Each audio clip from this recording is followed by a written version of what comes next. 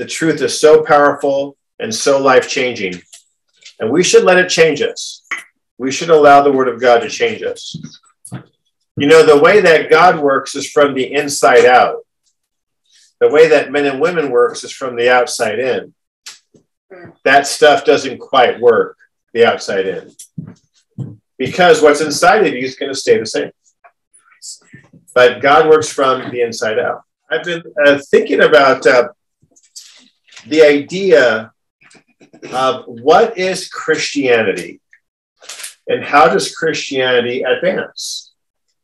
What is Christianity? Like, what is it really? And so some people think that Christianity is a religion or a system of truth or a moral and ethical doctrine that can somehow stimulate us to great philanthropic impulses. But such a stimulus is only temporary in the teetering or bankrupt economy of Christian living. Those types of stimuluses don't really work in the long run. Or you might say, what is Christianity? Sometimes people think it's an expression of the soul of man. The soul of man has much in it. So sometimes what do people put their trust in? They put their trust in anything that has a technical grasp of doctrine, lots of activity, and the power of natural wisdom and ability, or they put their trust in clever manipulation and interesting presentations of Christian content and themes. All of this comes from the natural life, which brings nobody any lasting benefit. And those who live that way ultimately have a life that is useless for those around them. Useless for lasting ends, that is. What do you have to know when it comes to Christianity and how to advance it? We cannot argue people, reason people, fascinate them, interest them, use emotional appeal or passionate enthusiasm to get them into the kingdom of heaven. None of that's going to work. We cannot rely on great intellect and knowledge by itself to bring about the new birth. Right. That is not what it is by itself. It is only when, so I'm shifting between what it is and isn't, I'm kind of going back and forth. It is only when our human spirit is in union with the Holy Spirit that anything of true value can be brought to birth. Is your human spirit in union with the Holy Spirit? I'm not saying, are you a soulish Christian, charged up, good-looking, big bank account, lots of popularity, clever phrases, and you can out-talk others because you wag your tongue. That's not what I'm talking about. Is your spirit in union with the Holy Spirit? Where is this idea found? John 6, verse 63. It is the Spirit who gives life. The flesh profits nothing. The words I speak to you are spirit and they are life. That is what matters. So God takes great pains in the whole Bible to teach this lesson. What is the lesson? Spiritual ends demand spiritual means. A spiritual end, a spiritual result must use a spiritual means to get it. Mm-hmm. That is why so many Christian works go up in flames, in frustration, bitterness, jealousies, division, bankruptcy even. Spiritual ends demand spiritual means. Will we humble ourselves as a little child for the Spirit of God to use us to do a truly spiritual work? What is Christianity? What is Christianity? It is ultimately a revelation or it is nothing. It is ultimately a revelation or it is nothing of lasting value. Galatians chapter 1, verse 12, Paul said this, verse 11, but I make known to you, brethren, that the gospel which was preached by me is not according to man. Mm-hmm. For I neither received it from man, nor was I taught it, but it came through the revelation of Jesus Christ. Mm-hmm. The gospel came through the revelation of Jesus Christ. It wasn't from man or according to man. It is ultimately a revelation, or it is nothing of any use to the planet. We get so confused, so frustrated, so disappointed, even bitter about our mission, our field, our clientele, our congregation, which leads to jealousies, rivalries, bitterness, and many other works of the flesh. It is very hard for the natural man in us to do nothing in advancing the Christian faith. It is even like crucifixion for ourselves, so to speak. We must empty ourselves of all our trust in our self-resources for God to finally start using us. And how long will it take you to be emptied of trust in your self-resources? Hopefully, you do it when you're a child. If you miss it, you got round 2 as a young adult. If you miss it, you got round 3, but don't miss it. If you've missed it already, stop missing it. God so wants to use us, but he can't use the natural man in us. He is going to use the new man made after the image and likeness of God.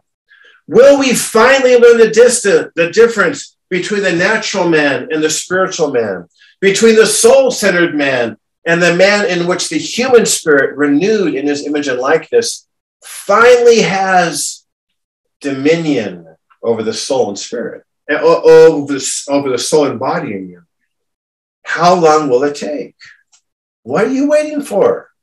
What really matters to us? And what is Christianity? God bless you on that. Just wanted to start with that to begin our Bible study tonight. Hebrews chapter 10. Let's go ahead and share our outlines from the chapter. We do something called chapter summary. So we have to ask ourselves, what is the scripture saying to know what it means? When we know what it means, we'll know what we have to do about it. But first, what is it saying? So, outlines of the chapter. Verses 1 through 4, repeated sacrifices, don't take away sin. Verses 5 through 10, we are made holy through Christ. Verses 11 through 14, we are made perfect through Christ. Verses 15 through 25, we need to have faith in Jesus. Yes, amen. Verses 1 to 9, the law is like a shadow. Verses 10 to 18, Jesus saved us from our sins. Verses 19 to 25, because of Jesus, we can go to heaven. Okay. Go to heaven right now, by the way. Yes. Right now. By the way, don't delay. Go into the most holy place. 1 through 9, sacrifices and burnt offerings are not what God desires. 10 through 14, Jesus Christ is the one sacrifice that covers our sins. 15 through 22, we can draw near to God through the blood. And 23 to 25, let us hold fast in our hope by loving one another. I like that. Let us hold fast in our hope by loving each other. That's how you show your hope. Not by jib, jab, and chit chat, but by loving each other. You can chit chat, by the way, but by loving each other in very practical ways. 1 to 4, perfection does not come through animal blood. 5 to 10, it came through Jesus' death. 11 to 18, after offering the perfect sacrifice, Christ is seated at the throne of God. 19 to 25, now we can enter boldly to the holiest place. Okay. So I called it Sum Up. Anyways, verses 1 through 7, the old law inadequate. 8 through 10, holy through Christ. 11 through 18, no longer any sacrifice for sin. 19 through 23, so let us now draw near to God. verses 24 to 25, and to one another in Christ. Draw near to God and to one another. They always go together. They always go together. Let us live that dual life simultaneously all the time. Yes. Amen. Excellent. 1 to 6, insufficiency of the sacrifices and offerings. 7 to 14, the sacrifice of Christ perfectly accomplishes God's will. 15 to 18, witness of the Holy Spirit. 19 to 22, drawing near to our great high priest without hindrance. And 23 to 25, application for our lives in God's house. Verse 1, the law is a shadow. Number 1 is a shadow. It's just an image and can never be perfect. Verses 6 to 11, Christ, through the offering of his body and blood, came into the world. Number 1, as a sacrifice and offering. Number 2, to do God's will. Number 3, to take away the first and establish the second. Number 4, through the offering of Jesus Christ once for all. Verse 11, comparison, the priest and Jesus Christ. Priest, daily offering and sacrifice, but can never take away sin. Verses 12 to 14, Jesus,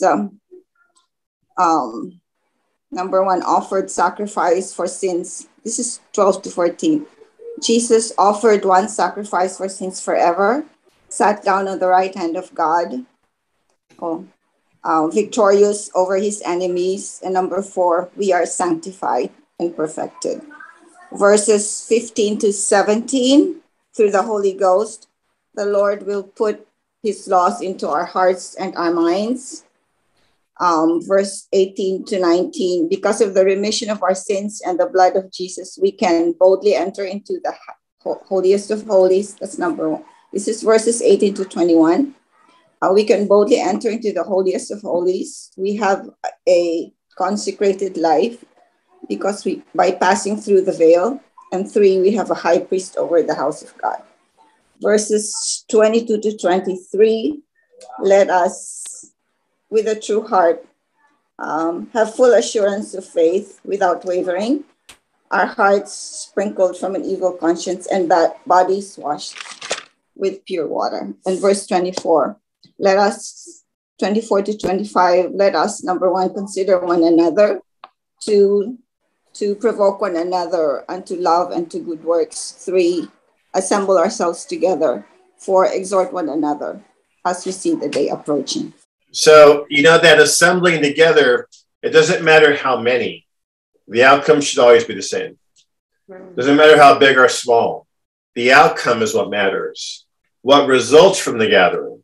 Not the size, not the wealth, not the demographics, but the result. That's what the Lord is looking at. That's what we should look at too, by the way. Some people make a big deal of noise or music or stimulation or whatever. I say the big deal is the result. Love and good works. That is what really matters about any Christian gathering, anywhere, day or night, home or a hall, wherever you are. But did anyone have a puzzling question or something that's keeping you from understanding the chapter? Anyone in here? So why does the Holy Spirit have to be a witness to us? What's the purpose of that verse? That's a great question. Why does the Holy Spirit have to be a witness? Well, God is Father, Son, and Holy Spirit. All 3 are working to one end. So the 3 are reinforcing each other, you might say. The 3 are in perfect unity. The Father commands, the Son acts, the Spirit, you might say, proclaims what the Son does. It's always perfectly in harmony. That's a part of the answer there. Thank you. I had a question on verse 22. Where it says, let us draw near with the true heart in full assurance of faith, having our hearts sprinkled from an evil conscience and our bodies washed with pure water. The wash with pure water is the question I have, because we've been talking about the blood and when the sacrifices and, have to be sprinkled. But what's the reference of the wash with pure water? Great question. I think the reference has to do with this, because the context is drawing into the holy place, right? Verse 19. Into the holiest. Yeah, to enter the holiest. So he's saying, how can you enter the holiest? So here's what we got to know.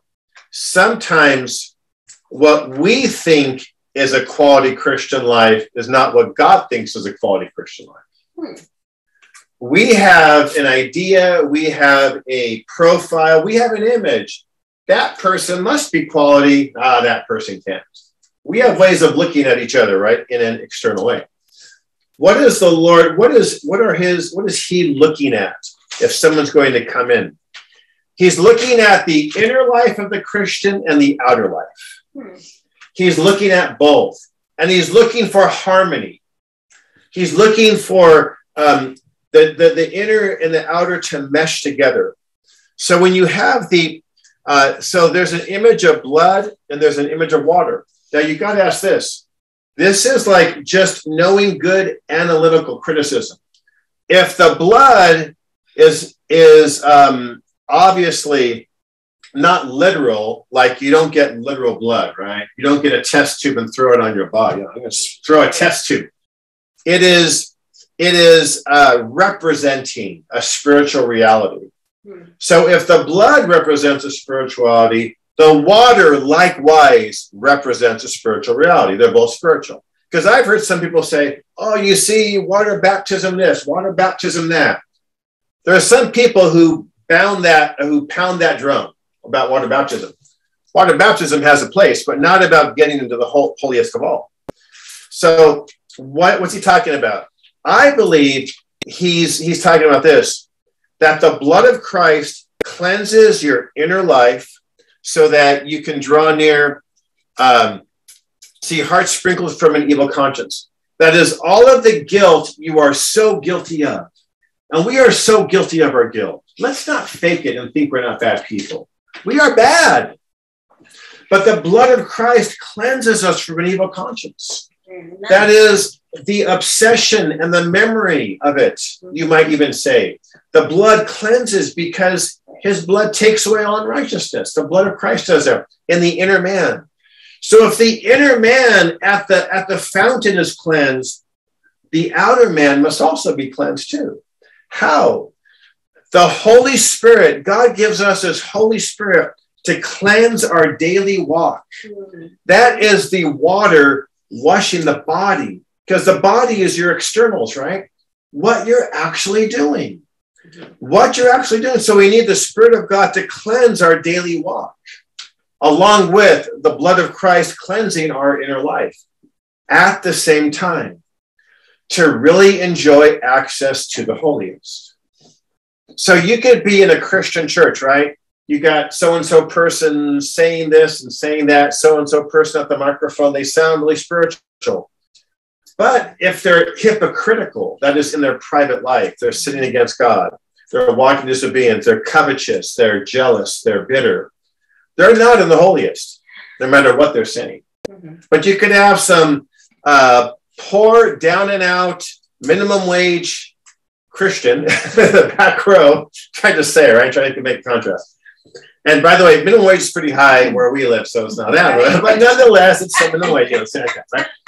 But you can have some poor, down and out person who is trusting in the blood of Christ and doing what they can to walk in the Spirit. You know, they're not like impressive and whatever, but they're walking with God how they can. That person's in the holiest. Right. The other person not. So the water is going to be the Spirit cleansed daily walk of the believer. That's what I think. I just wanted to support what you were saying. The Lord brought that verse to me, that he might sanctify and cleanse it with the washing of water by the word. So it's the Spirit of God using the word, but that's that washing. That's that water. Yeah, exactly. Yeah. In our daily behavior. So like we're not stealing from our boss. We're not insulting our siblings. We're not, leaving our home trashy and messy because we're too empty-headed to think of other people. Whatever it is, right? Our behavior is changed so that in the daily walk, we're actually walking with God. So, yes. So I was wondering what, in verse 23, when it says, let us hold fast the confession of our hope without wavering, what is the hope that it's talking about? In a nutshell, the hope, the confidence, it says the confidence of our hope. So what God has promised in Jesus Christ, he will do. Mm-hmm. He will do what he's promised in his son. We are so full of hope for that. Mm-hmm. By the way, not so much confidence in the Federal Reserve, okay? I don't have that much confidence in the Federal Reserve. I don't have that much confidence in cultural icons. Don't have that much confidence. But I have confidence in the Heavenly Father and the faithfulness of God. Yes, that is a confidence of hope. My title is What Really Matters. That's what I want to talk about. What really matters. And it's so important to know in life what's really important. Do we know that? Do we have a renewed value system? Because what really matters is what really matters to God the Father. That's what really matters. That's what's really important. You know, that word really gets used a lot. So I don't want to overuse it. But I just want to say, in a country like this where there's so much, well, there's actually less and less freedom of speech. Used to be a lot less now. But nonetheless, still some freedom of speech left in America. People are always saying what matters to them, and they are demonstrating what matters to them. But what matters to God? That is what I'm talking about tonight. And can we, let's see, let's, 1 John 2, 15 through 17. Yeah, we're going to read that. Go ahead. Do not love the world nor the things in the world. If anyone loves the world, the love of the Father is not in him. For all that is in the world, the lust of the flesh and the lust of the eyes and the boastful pride of life is not from the Father, but is from the world. The world is passing away and also its lusts, but the one who does the will of God abides forever, or lives forever. Yes, the one who does the will of God abides forever, lives forever. What really matters is knowing and doing the will of God. That is what really matters. Not the lust of the flesh, not the lust of the eyes, not the boastful pride of life. Why? Because all that is temporary. It's passing away. And a lot of it's going to the lake of fire, okay? It's going into that eternal incinerator. That's where that stuff's going. But what will abide? What will last? The person who does the will of God. That is what really matters. Are you that type of person? Are you that type of person? Let's do the outline, please. From this chapter, let's look at the 1 through 4. Failing to reach the goal. 5 through 7. Finding the perfect person. Hey, if everybody fails to reach the goal, can anybody do it? There is one person who can. There's only one, though, by the way. You got to find that person. 8 through 10. Taking away and making a way. This is what the perfect person is going to do. Taking away and making a way. And you know, he does it perfectly, by the way. Next part. Sitting and waiting for final victory. Because after this perfect person has done his work, he's sitting and he's waiting. He's waiting for something to happen. And by the way, it's 100% certain there will be a final victory. Mm-hmm. Next section. Witnessing to his perfect covenant. So alongside, so you might say this, verses 1 through 4 is the nation of Israel failing. 5 through 7 is the Father finding the perfect person. The next two sections are the Son, what the Son does, the Son of God. 15 through 18 is the Spirit witnessing to the perfect covenant. So you see, there's failure, and then the Father, Son, and Holy Spirit come forth. And now what's next? Next section. What now? So if all this has happened, what now? What do we do right now? Let's see. That's the next part. We use our rights and privileges. Verses 19 through 21. 19 through 21, use our rights and privileges. Next one. Verse 22, how do we use it? We use it in faith. Next one. In hope. Next one. In love. Faith, hope, and love. Abide these three. But the greatest of these is love. That's what really matters. Faith, hope, and love. But I would say to us, will we get that far? Where faith, hope, and love is really operating? Let's see. We got to answer the first question, what really matters? So my main verse is from verses 9 and 10. I'm turning it back to Hebrews 10. And we can go ahead and stop sharing screen. Thanks. Hebrews 10, verse 9 says, then he said, behold, I come to do your will, O God. He takes away the first that he may establish the second. By that will, we have been sanctified through the offering of the body of Jesus Christ once for all. So let me just walk this through for 10 minutes as intensely and humanly possible as we could. And then we got to pause because I want to hear the questions. What is it that the Son came to do? He came to do this. He came to answer a prayer. Thy kingdom come, thy will be done on earth as it is in heaven. Because what had been interjected into the kingdom of God? Rebellion, disobedience, destruction, devastation, and a part of it, by the way, not the whole, but in a part of it, where we are. And so in that part, the Son has come to do what? That God's will would be done on earth just as perfectly as it's done in heaven. Heaven and earth merged together in one blessed sphere, as a Revelation 21 and 22 tells us will happen. One world, you might say, where the will of God is done all the time. That's what he came to do. That's what really matters, is the will of God.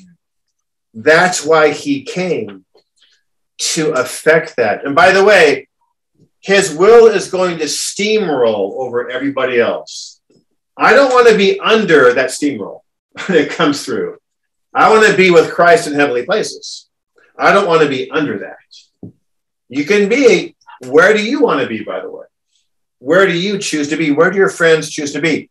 If you have friends who want to be into the steamroller, get new friends.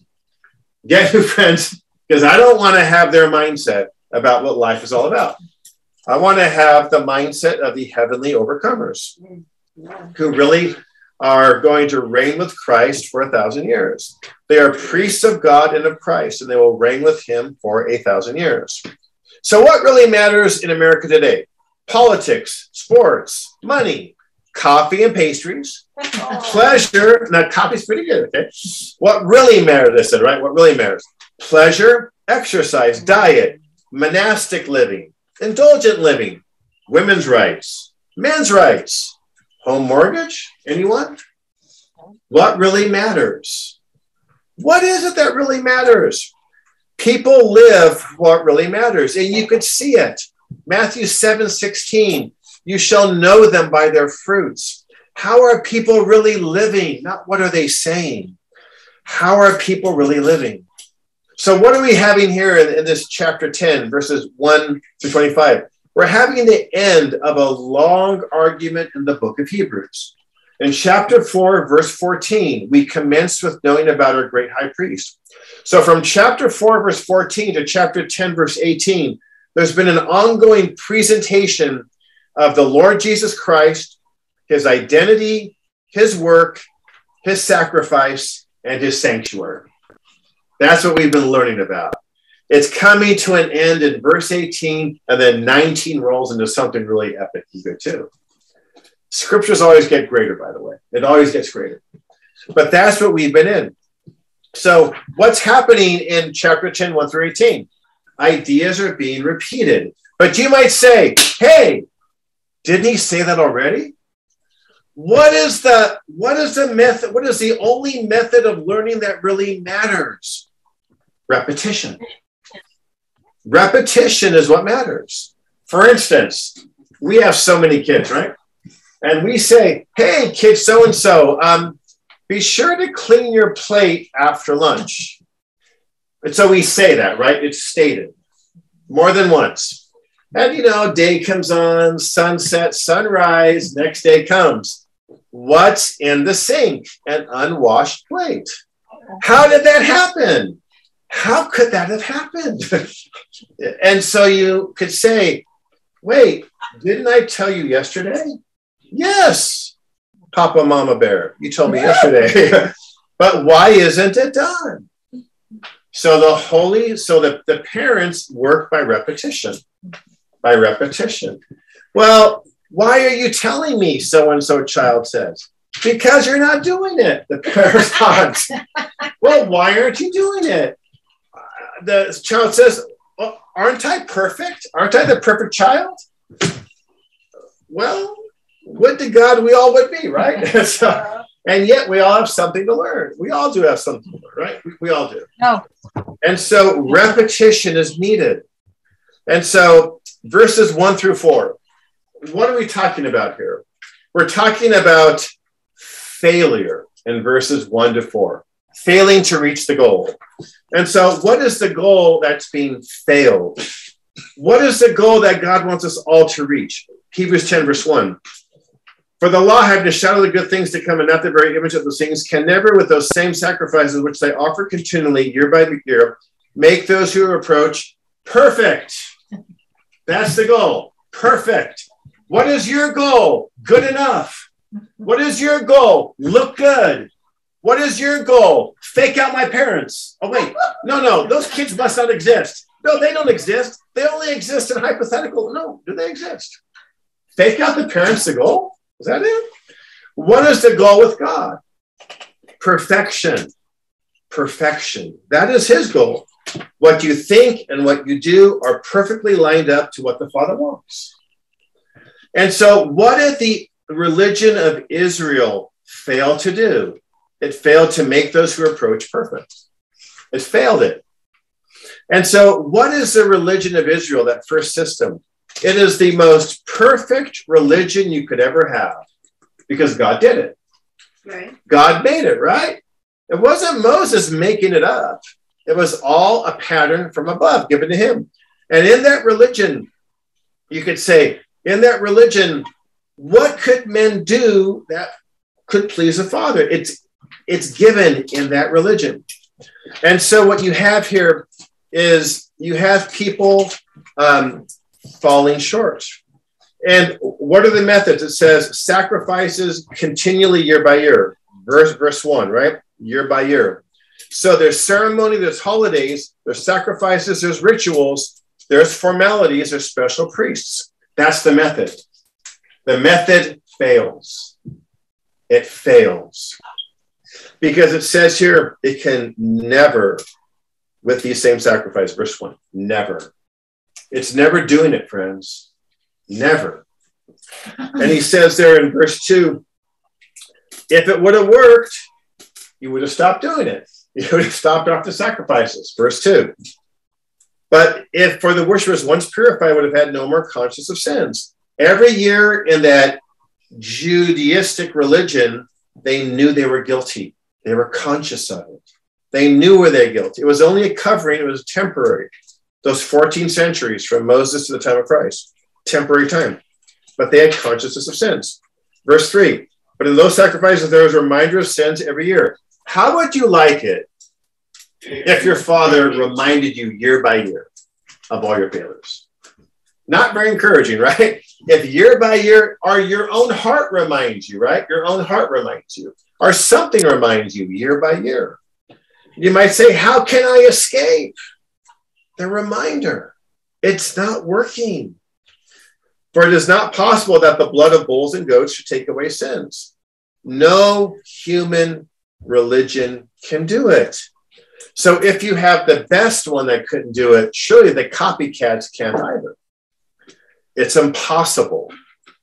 So what is it? Verses 5 through 7. Finding the perfect one. So God the Father is going to find someone to do what that religion couldn't do. 5 through 7. Therefore, when he came into the world, he said, so this is really good. When he came in the world, have you ever seen like a Broadway play and the stage is empty, right? And then the star comes onto the stage and there's a star of the play. Yeah, there's a star and all the lights are on that person. This is kind of like what's happening here. All the other actors and actresses failed. Get them off the stage for a minute. Someone enters into the stage of world history. They appear. He appears. The word becomes flesh. When he came into the world, finally someone's here. Finally someone. Sacrifice and offering you did not desire, but a body you have prepared for me. So this is Psalm 40. David writes it around 1000 BC. Moses had his law and system in place 1400 or so. Only 400 years into it, God is already saying through David, I don't want this. I don't desire this. This doesn't make me happy. There's no pleasure in this. But people are doing it. Have you ever seen things that people do year after year that God has no pleasure in? But they think God has pleasure in it. That's the tug of war here that he's talking about. In burnt offerings and sacrifice for sin, you had no pleasure. Then I said, behold, I have come. In the volume of the book, it is written of me. So it says, a body you have prepared for me. So instead of a religious system, do this, don't do that, 7 days, you go to the Feast of Booths, and then this and then that. Let's put all that aside, and a body has come. The Lord Jesus in the body came to us, prepared to do the will of the Father. That's what God prepared, a person. Not a system, but a person. The person has come. And so the person, it says here, verse 7, behold, I have come, the volume of the book is written to me to do your will, O God. You know what's so interesting when you have an author who writes something? Only the author has the liberty to change the words of what he writes. And so way back in 1000 BC or so, the Holy Spirit used David to say some things. And now again, that same author 1,000 years later is going to rearrange it slightly differently. Because in Psalm 40, it says, in the volume of the book is written to me, to do your will, O God, thy law is within my heart. So in this quotation, the Holy Spirit's selectively taking something to make an emphasis. Let the Spirit of God apply the word of God with his emphasis to us. Let him. And so why can the Son do the will of the Father? Remember the Gospels? From the Jordan to Golgotha, right? The waters of Jordan to Golgotha. He's always doing the will of the Father. He did it before, by the way. We're just talking about the 3.5 years. Why could he always talk to the leper, heal the leper, raise the person from the dead, preach the gospel to the poor, but every single minute, talking to disciples, staying up all night in prayer, right? All these things, right? Very specific things he did all the time. Eating a meal with tax gatherers, like the will of God. How could he do all these specifics perfectly? Because the law of the Father was in his heart.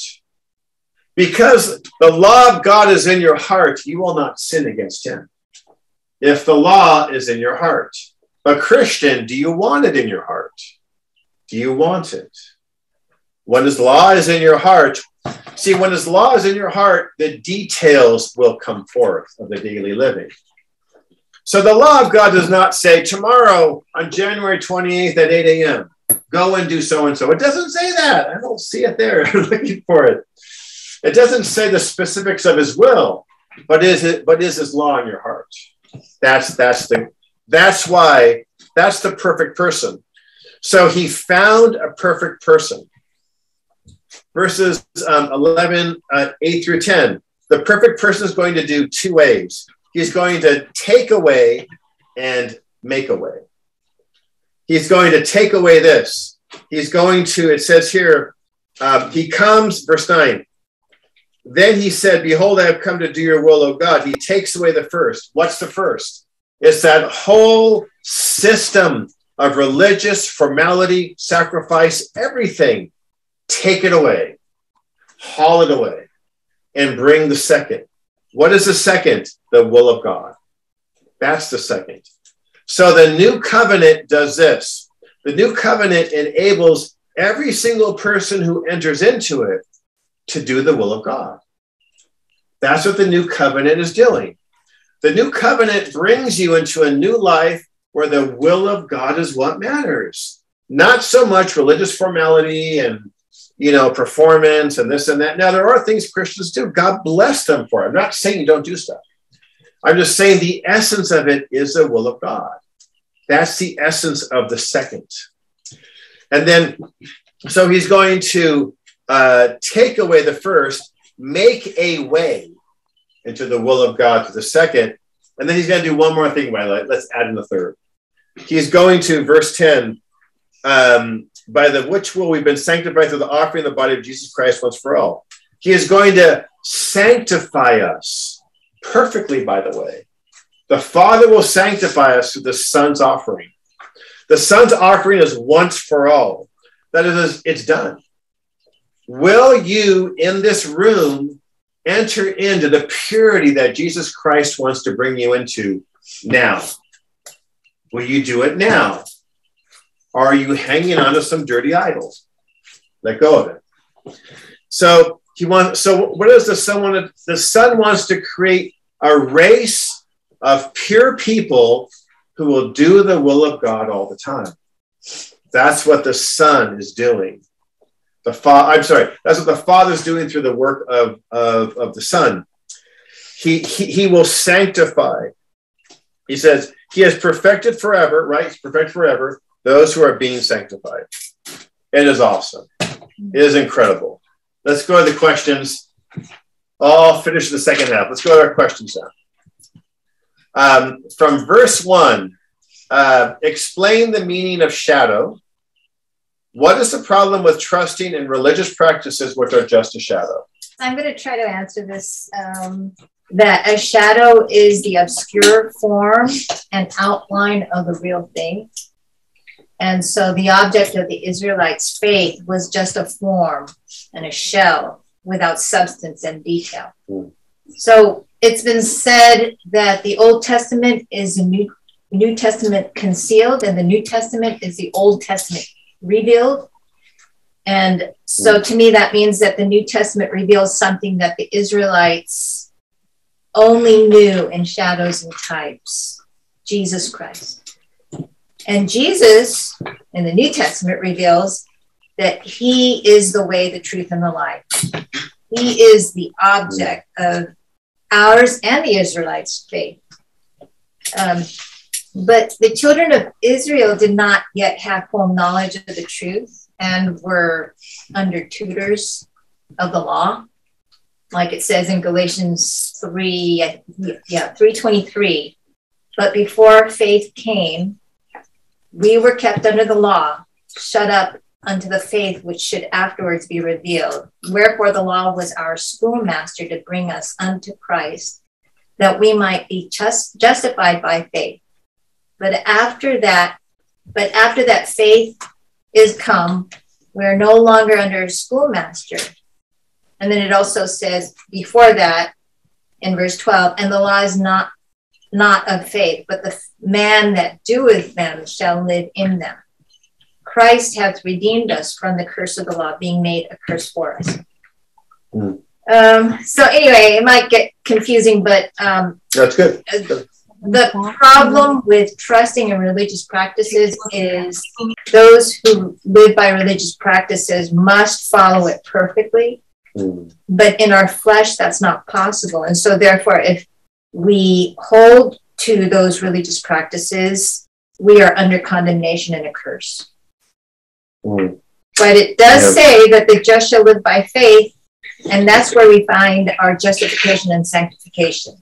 And so that's where we know he is doing it, and he will write the law in our hearts that says, I delight to do thy will, O God. Amen.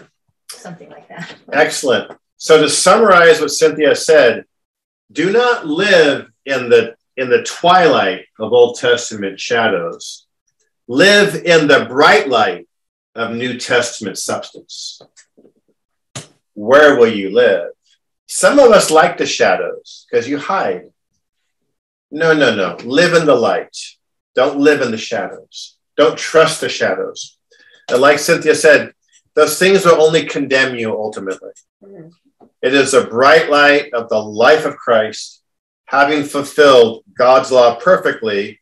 And now God wants to give you his son, so the son would live through you. The son is not a bunch of shadows. He is the light of the world. The whole world was lost in the darkness of sin. The light of the world is Jesus. The light of the world is not human religion. The light of the world is Jesus. It reminded me of 1 Corinthians 13:12, like seeing through a glass darkly. So it's we receive an imperfect reflection from it. Yes. So religious practices that are viewed in this way can be misunderstood. Absolutely. Misunderstood. We're not trying to convey a secret code of secret practices. Right. We're just the pure life of Christ. Who is Jesus Christ? What is he like? That's what Christians are to bring to the world. Just simply, I was thinking, if I was standing next to a wall and I was waiting for you, Walter, to arrive around the corner, and I could see your shadow approaching before you get there. But if you come around the corner and you're finally there, my attention shouldn't still be on the shadow. It should be on you because you're finally there. Yeah. That's excellent. Thank you. I got to put that in a book or something. Yeah. That's excellent. Excellent. Love it. Yeah. That's very, very good. You're right.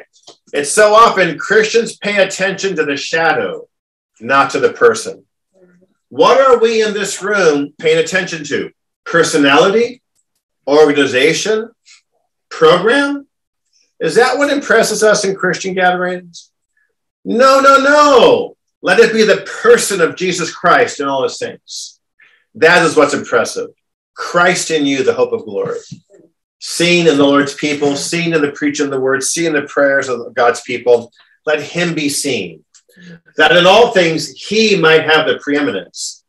Even, hey, how about this? Even in the privacy of your bedroom, let Christ alone be seen. Wherever you are, let him be seen. The substance of the shadow. Thank you. Question 2. From verse 7, what can we say is God's number one priority? Why do animal sacrifices from a human religion designed by God himself fail to reach God's desired end? The number one priority, you might say, for God in us is our heart is right with him. So that the number one priority in us could handle the number one priority with God. His will, he wants, his will is his priority. He's going to put that in us. So God's priority from his heart to our heart. That's what he wants. From God's heart to our heart. That is the connection that really matters. Will we allow God to start the connection? By the way, he'll start it tonight if it's already not started. How? Whoever calls upon the name of the Lord shall be saved. Hallelujah. When you call upon his name, he saves. He will save you. When you ask Jesus Christ to truly become your Lord and Savior, no more religious fakery. You want Jesus Christ to be your Lord and Savior. He will save when you call upon his name, and the connection will begin. Third question, from verse 12, why could the Lord Jesus sit down, Why couldn't the priest from Aaron's family ever sit down? Why couldn't the priest from Aaron's family ever sit down the tabernacle or the temple? Verse 12, but this man, after he had offered one sacrifice for sins forever, sat down at the right hand of God. Why could he sit down? Just sat down, right? What do you do, let's say, so to speak, when you leave your job or you're done with your job? What do? Like you leave, right? And then you do what? You get in your car, and what are you doing in your car? You're sitting, right? You're sitting. You're not standing, you're sitting. So what's happened to allow you to sit? What happened? Thinking of your job, right? What happened? I got off work. Well, you got off work, but what happened when you left work? You did something, right? They're paying. No, but what were you supposed to do at work? You're supposed to. Yeah, the work is finished. The work is finished. Yes, it's finished. The work is finished. When the work is finished, you can sit down. You're done. The work's finished. And so it says here that he sat down. But remember, in Hebrews 7, he ever lives to make intercession for us. He's not sitting down there. So what's going on? Why couldn't the priests of Aaron's family never sit down? Because in the tabernacle, there's no chairs. There's no golden chairs there. Why not? Because the work was never finished because their sacrifices did not finish the work. Yes, and what was the work the sacrifice was supposed to do? To reach perfection. Well, to remove sin. Yeah, to remove sin. Yeah, to remove sins from us. So the sacrifices could never do it. So now, they were always standing, always standing, always standing. Fourth question from verse 24. Why are love and good works primary results we should expect from Christian fellowship? How can we provoke each other to love and good works? So why and how? What's the answer for us?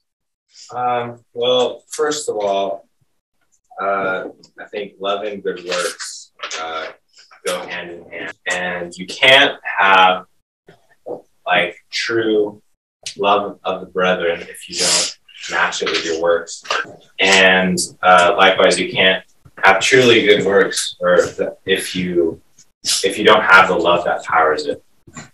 And it says in John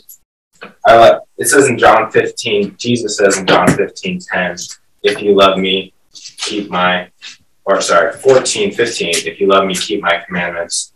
And it says in 15:10, if you keep my commandments, you will abide in my love. So it's just important to know that our good works and our love for the brethren are they're always come together. So why should we? I think it's because, we're created for good works. And that's what God created us for, to be a light to others that don't know God's love. Excellent. We're created for good works. How can we provoke each other? Have any thoughts on that? How can we provoke? Well, later in the verse, it says to encourage one another. I think that's important. Another thought was to offer opportunities to one another. Like if the opportunities we give each other are just, chit chat and, do our nails, right? And I do need to clip my nails. Yeah. But if we, like you've offered the opportunity for us to go to the park and evangelize, we were definitely spurred on to good works in that opportunity. So those are the two things I thought of. Anything to add on why for good works or how to provoke? Because as the family of God, we kind of support each other and we all want to be growing in our gifts and encouraging one another to maybe do things we haven't done before or continue to do things that maybe we are waning in. And I guess how would be, I don't know, everyone has different gifts. So I guess if you want to make some type of meal that would be like an outreach, or if you're good with kids, doing something like that, I guess. But I don't know. It's different for everyone. Our example, as people see our example, we do provoke them. Yes, we help each other. Anything to add? Love and good works. What do you think? Love and good works. I think everyone has the capacity for it. God's given everyone like different talents. Some people are better at counseling and encouraging, and some people are better for like the listening ear, or like gifts. But I think it's important to like know yourself so that you can know the ways that God has like given you talent, so you can figure out the best ways to bless others with it. Okay. What's an example of a good work we could do for, say, Christians in the church world? What's like just a simple thing? What do you think? Like a good work to do? For Christians in the church? Yeah, say if you're a part of a Christian fellowship, right? And there's people there, we see them so many times a week. What's a good work you could do for them? You can like help them with cleaning. Help them with cleaning. Yes, thank you. I was just talking with a Christian recently who was doing spring cleaning in his home. Yes, cleaning is always needed. Thank you. What can we do? Like, what type of good works you think? Just make an example, like towards someone in a church, or maybe, yeah, let's just say that in a church, or another Christian in another church. What could we do? We'll spend time with them. Spend time with them. I like that. And so when you're spending time with them, what are you doing? Like, you're what? Like the big idea. I'm not saying playing ping pong necessarily. You play ping pong's good. You play ping pong. But like, what could you be doing with them? Having a Bible study. A Bible study? No, but you could say you could be listening to them, right? Listening to them. You know, a lot of people are lonely because people won't listen to them. There's a ministry of listening.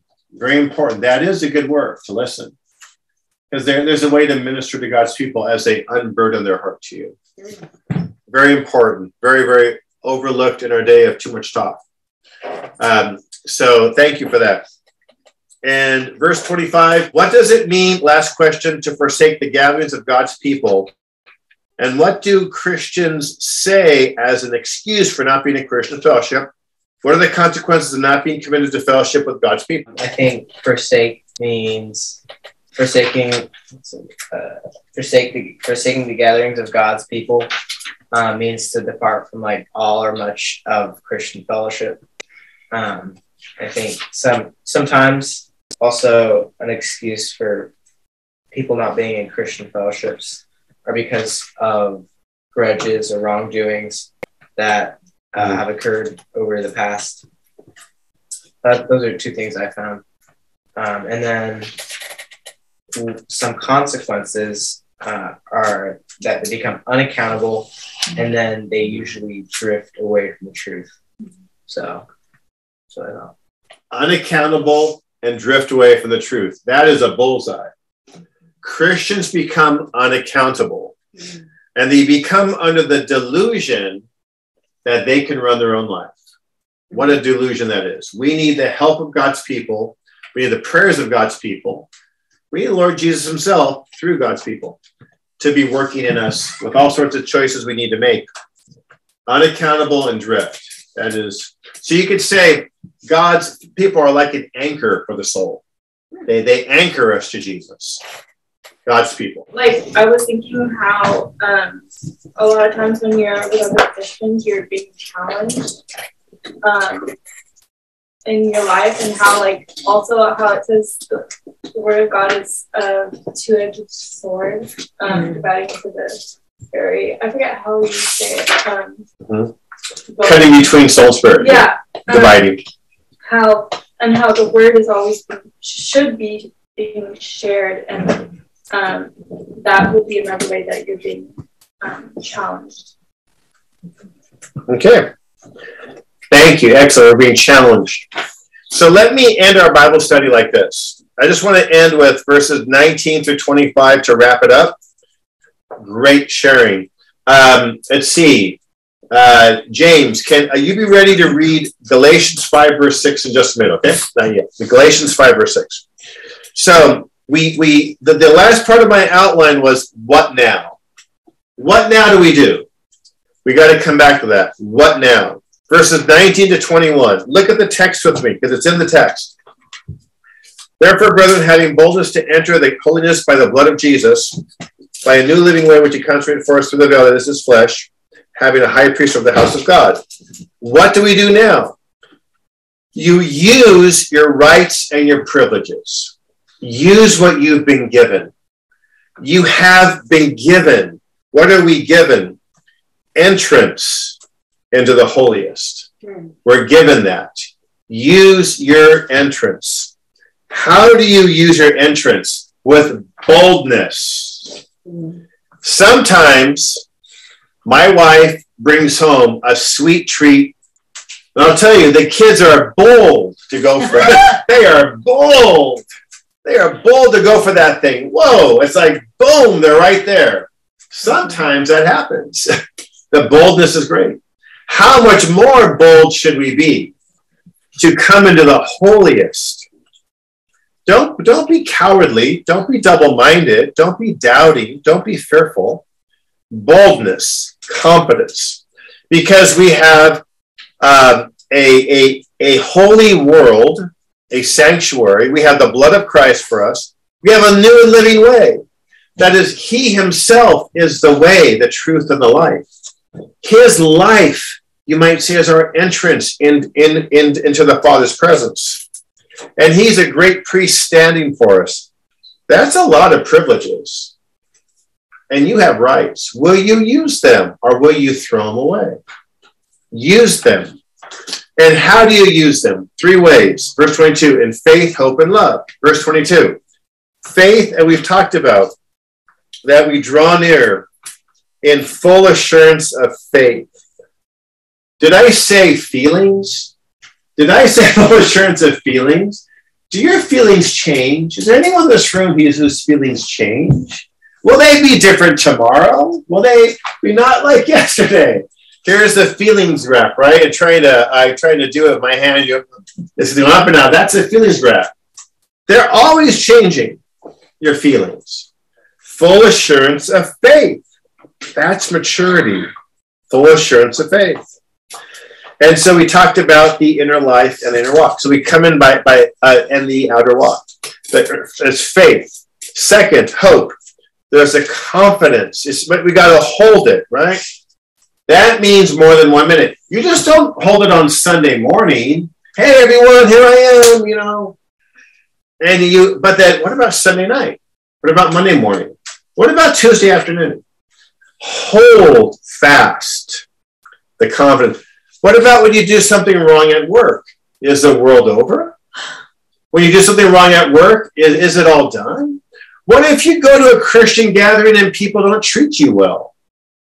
What if you go to a Christian gathering and people don't treat you well? Oh, my confidence never was. No, I just throw. Why are you throwing away your confidence? Hold fast the confidence.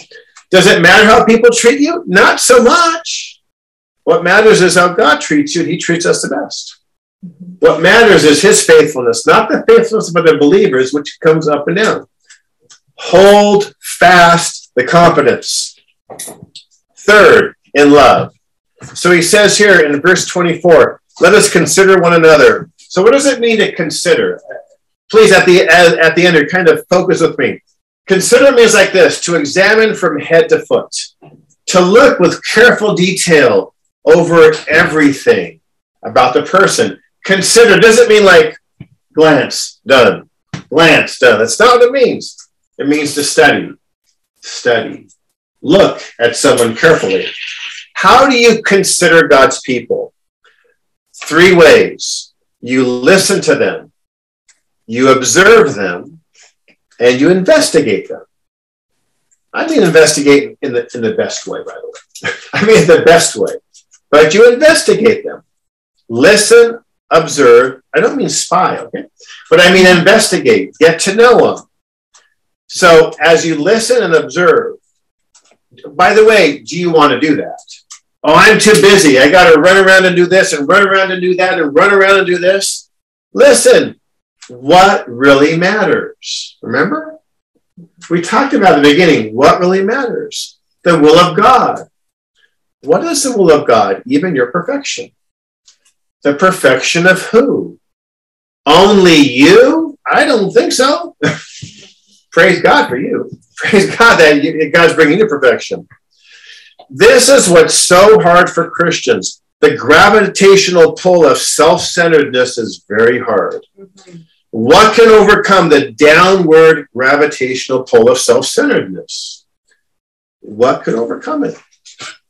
He says here, consider one another, and when you consider them, what do? To criticize them? I've had people consider me and then they criticize me. And I'll say that person X, is it only criticism? Oh, that's all right, blah, blah, blah, blah. No, is there anything good? Mm-hmm. When you consider people, give them a balanced picture. Mm-hmm. You've got to talk about the needs, right? But some of us are really good at the needs and not so good about the remedy. You got to consider one another for what? For to stir up. Now, stir up means this. It means you may not be doing it at all, or you're in danger of stopping to do it. So to stir up is get it going and keep it going, right? Get it. Some Christians, they got to get going. Others, you keep them going. To stir up, to love and good works. That's what really matters, love and good works. You love God's people, you love the Lord, and you do practical things to help others. And you love the unsaved too. I don't mean only God's people. But Galatians 6 says the emphasis, especially those who are of the household of faith, not forsaking the assembling ourselves together as is a manner of some, but exhorting one another, and so much the more as you see the day approaching. Do you know how to exhort someone? Does anyone here know how to exhort? I didn't say nag them. I didn't say whine. I didn't say accuse. What am I saying? Exhort. That word exhort comes from the idea of the Holy Spirit, who's the paraclete, who comes alongside. Exhort is not just bad, bad, bad. Exhort is, hey, God is so good. Christian, live for the kingdom of God. Christian, you don't have to be addicted to that secret sin pattern. You don't have to waste your money on garbage. Dear Christian, I exhort you, love Jesus and spend your finances for the good of God's people, not to indulge your habit. Galatians 5:6. Galatians 5:6. For in Christ Jesus, neither circumcision nor uncircumcision means anything, but faith working through love. What matters is faith which works by love. May our faith be working by love this week in the fellowship of God's people, whether in your home, in the meeting hall, or anywhere in between. God bless you, saints. Thank you for the time.